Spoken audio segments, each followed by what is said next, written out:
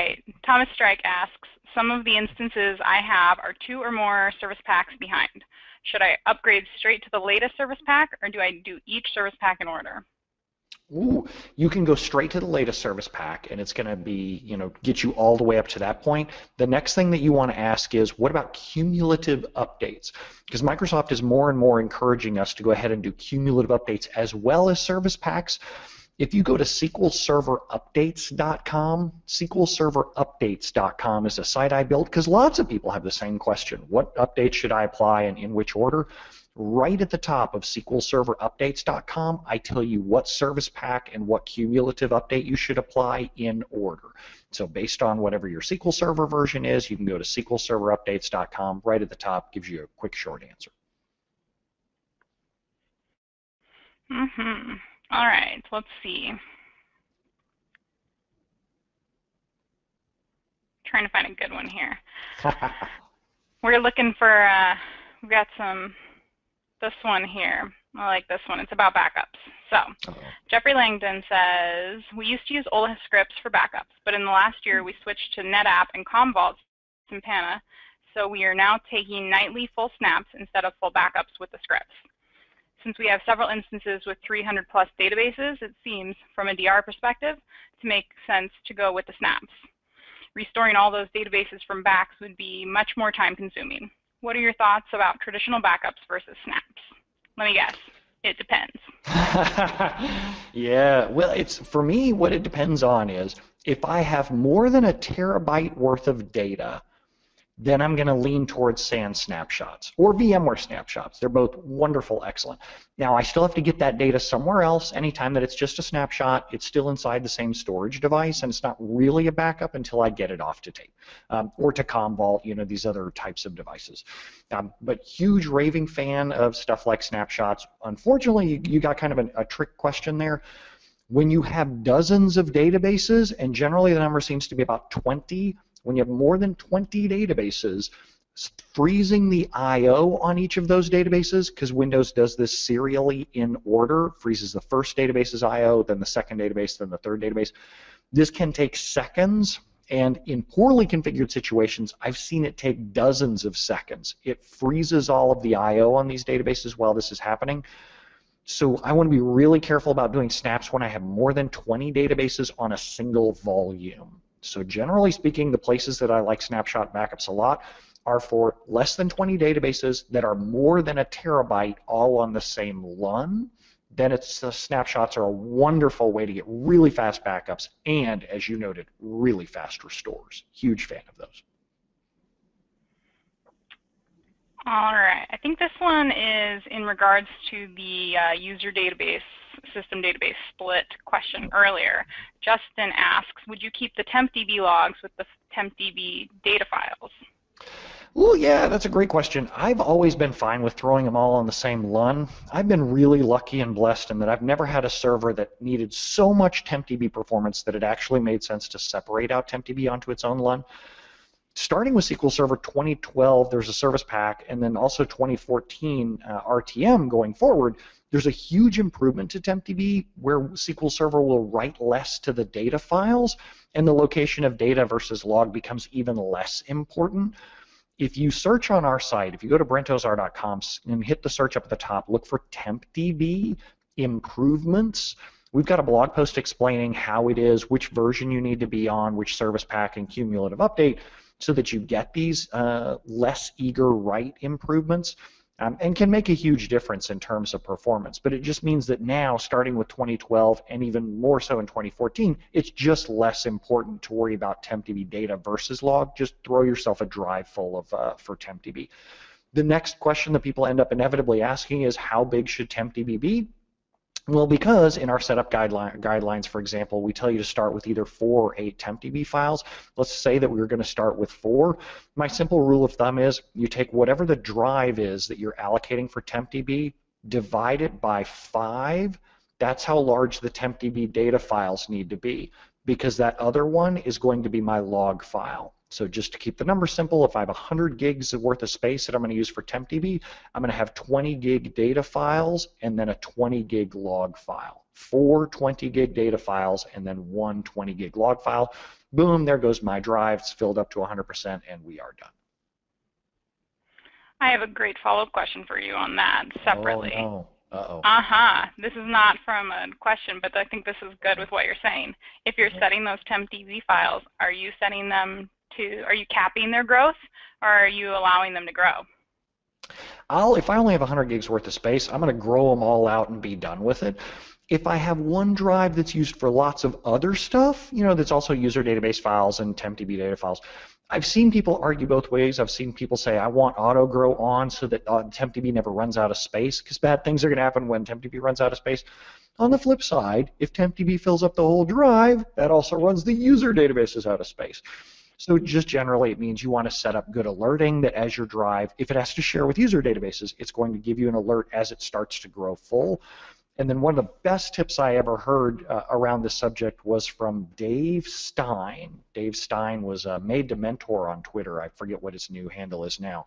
But Dave said he would like to take a 10 or 20 gig backup file and leave it on every drive that he had, so that whenever he got an alert that his drive was running out of space, he could just go delete that file, and it would buy him some time as he went through and fix the real problem. I'm like, oh, that's genius. I love that little trick. That's awesome.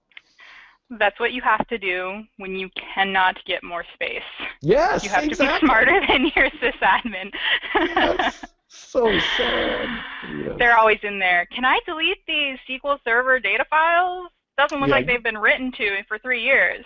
Yeah, this log file. Who needs a log file? Since we're on Temp TB, Mandy Birch says, going back a couple questions, how can she put a Temp TB on a local drive in a clustered environment? If she tries to add a file to her Temp TB, she's not presented with any local drives as possible file locations. Is she missing something? My guess is you're not on SQL Server 2012 yet. 2012, this is something that was new and supported in the box in 2012. It was doable on 2008 R2 and prior, but not technically supported. And I want to say that there's some kind of KB article for 2008 R2 where they kind of sort of support it now, but it involves some kind of backdoorsy trick. I would just say generally, if it's important enough to you that you want Temp TB on a local drive, that's a great time to also get onto SQL Server 2012. Only a consultant can say things like that. Why don't you just upgrade to SQL Server 2012? But it's just one of those where I present it to management to say, hey, we would have this performance improvement when we go to 2012. This is just one of my long list of things that I want 2012 for. Can't wait to get onto that version. Mandy says she is on 2012 Standard Edition. So then it totally should work.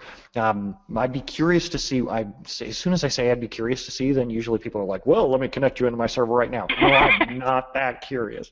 But it totally should work. It should totally show it to you. But make sure that it has to be on. I wonder if there's an issue with, and I bet there is, I don't know this, but I wonder if there's an issue with mixed, some of the files being on shared drives and some of the files being local. When you specifically said adding a file, that's an interesting perspective. I never thought of that one, because usually with a cluster, I just set it up for the first time. The other thing you can do is script out adding a file and change the drive letters, do it manually, point it to the drive letter that you want it on, the drive letter and path. Do this in development staging or DR, not in production, because I don't want to see what happens to you if you add it, it fails over and it doesn't work right.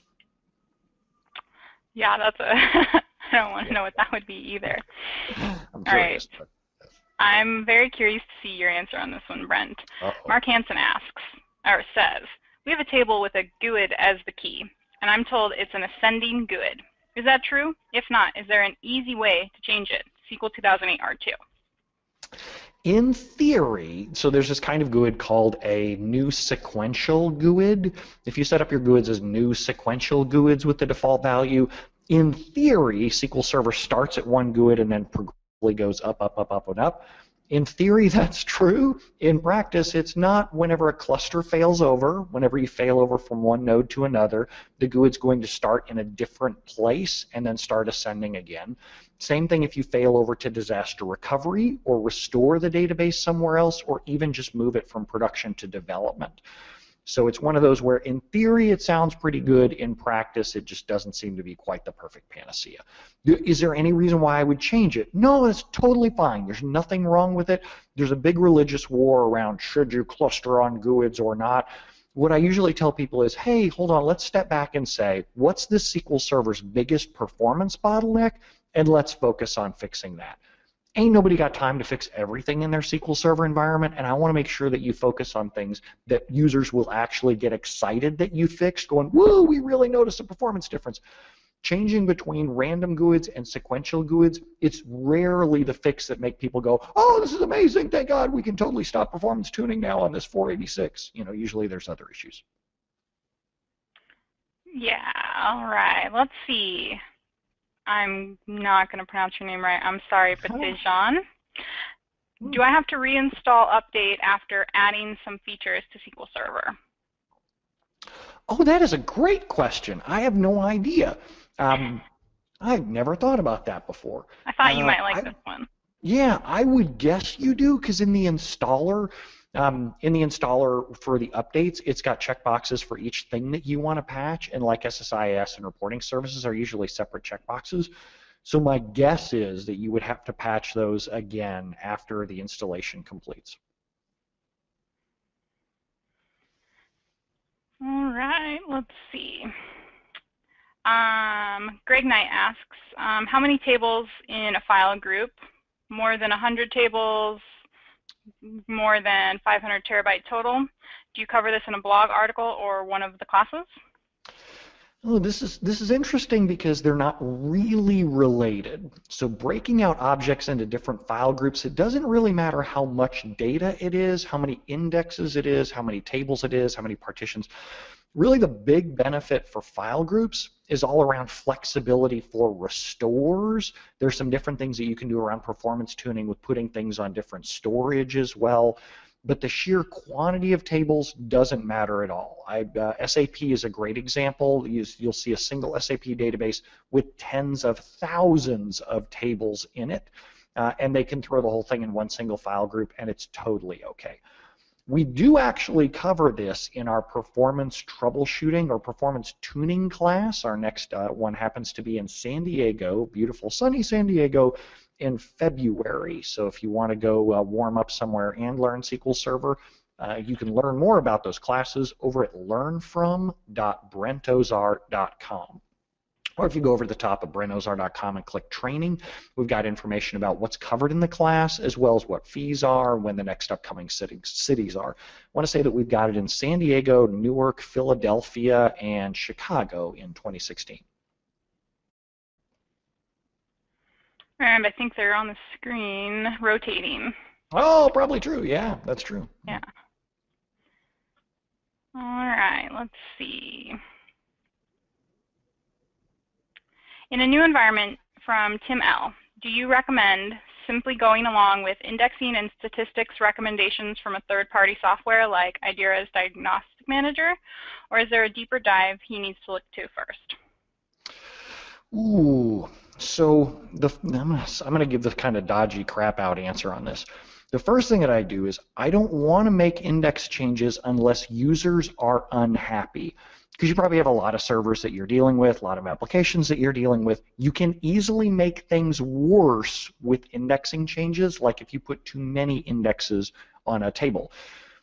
Idera SQL Diagnostic Manager, same thing with Dell Spotlight, Redgate SQL Monitor, our SQL Sentry Performance Advisor, and our own tool, SP Blitz Index, all run off of SQL Server's built-in index instrumentation, aka the DMVs.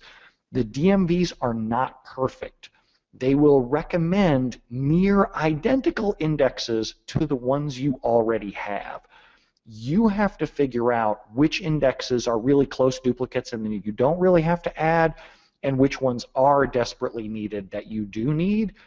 You can start with something like SQL DM or SP Blitz Index, but you're going to have to put some legwork in. If you go on our site over to brentozar.com/blitzindex, brentozar.com/blitzindex, We have this free, easy-to-use stored procedure, SP Blitz Index, that Kendra Little wrote that helps interpret some of the indexes that you may need and some of the indexes that you may not need. It does take some time. It can take days to really dig into a database and make sense of it, but that's really the safest way to do it, to make sure that you're not adding indexes that are near dupes of something you already have. All right, looks like, let me make sure, I think this is a duplicate question. Yes, all right, so Monica Mindler asks, it's similar to the log shipping and HADR earlier. They are a data mart using 2008 R2 Enterprise, about to grow significantly in the scope of their data, currently experiencing some slow running queries, much of which could be addressed with query and index tuning. However, that's not in my hands. We're moving towards new hardware for HA and DR on SQL 2014, specifically a 2-node multi-instance failover cluster and log shipping. Right now we are in simple recovery. From what I know, I need to be in full recovery for those options. Can you talk a little bit about what that might do to our performance over the next 2 to 4 years? We expect to be somewhere between 12 to 14 terabytes of data. You know, it's really interesting. When you think about with SQL Server recovery models, there's simple, there's full, and there's something else called bulk logged. But people often think that in simple mode, they have less overhead on the transaction log, and that in full recovery mode, then we have more detailed logging happening in the transaction log. You know what's goofy? It turns out those are actually the same. Microsoft SQL Server writes the same amount of stuff in both instances. It's just that in simple recovery mode, the transaction log parts of it that were written to are marked as available for reuse as soon as those transactions finish. There should be a big ginormous asterisk over my head when I say that, because there's things like replication that can influence that. But you're not adding more overhead just by throwing it into full recovery model, except that now you have to start taking transaction log backups in order to clear out, to mark that area available for reuse. You have to take transaction log backups, which can slow down the database server. And people will say things like, well, I'm only going to do log backups once an hour because I'm worried about slowdowns. Well, what will end up happening is that on the hour when that log backup hits, wow, your database is really going to feel the pain as all of a sudden it slows down in order to clear that part out. If you search for, out on the Webernets, back up your transaction logs every minute, and then my name, Brent Ozar, I've got a post out there that explains why you should back up your logs every minute. Sounds like a ridiculous number. People hear this and go, oh my God, you can't possibly be serious. But if I just nibble away the parts of the transaction log that are getting used all throughout the hour, no one's going to notice that. It's more log backup files, and you do have to deal with that whenever it's time for recovery. But even if there's just 24 log backup files from once an hour, you're not really going to click through those manually, are you, in the GUI? It's going to take forever. Plus, you're going to have multiple databases. So if you search on that, it explains some of the basics of why you want to set up transaction log backups every minute. I will say that at your size, between 5 and 15 terabytes, you really want to move towards SAN snapshot backups for your fulls, because that'll back up the whole database in a matter of seconds. And then let you turn around and present that backup over to your development environment, QA, to do DBCC against it. There's all kinds of really cool tricks that you can use. So really huge fan of snapshot backups at the size of database where you're at. But don't worry at all about switching to full backups. Just know that wherever you're writing those transactional log backups to needs to be blazing fast. And that's time. Ta-da! Well, thanks everybody for joining us this week, and we will see you back next week at office hours. Bye, everybody, and see you next week. Bye.